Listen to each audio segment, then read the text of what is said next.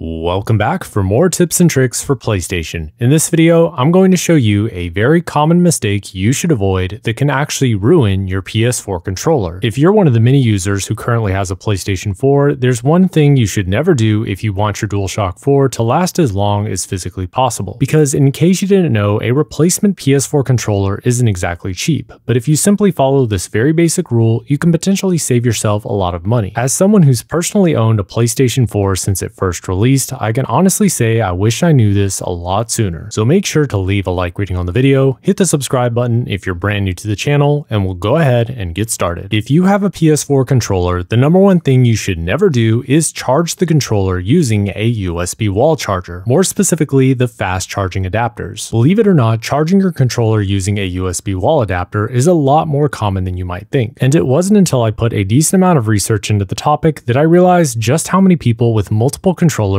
will often resort to alternative methods to charge them, one of the more convenient methods being the smartphone USB wall adapter. Unfortunately, many users don't know that doing this can significantly reduce the overall lifespan of the battery pack, and in some cases, it can actually fry the controller, making it almost useless. The exact reason why this happens isn't fully confirmed, but the general understanding is that the battery pack inside the DualShock 4 is incompatible with adaptive charging and very sensitive to high voltage, meaning that connecting your controller to anything above the standard 5 volts could negatively impact the controller long term. The first signs of this happening are the controller's light bar no longer working, wireless functionality becomes unusable, and the controller will need to be plugged in at all times in order to work. If you insist on using a wall adapter to charge your PS4 controller, you should mitigate the risks by using one that is not labeled as a fast charger. I recommend you always check the volts on the adapter just in case to make sure you won't cause any damage. For example, this charger from Sony lists 5 volts as the standard output, whereas this adaptive charger from Samsung lists both 5 and 9 volts. If you're going to charge your controller using a USB wall adapter, then you want the standard voltage to list 5 volts only. Simply following this very basic rule could potentially save you from ruining a perfectly good PlayStation 4 controller. If you guys enjoyed this video and found it useful or at least interesting, make sure to leave a like rating, comment below to let me know what you think, and as always, don't forget to subscribe and ring the bell for post notifications.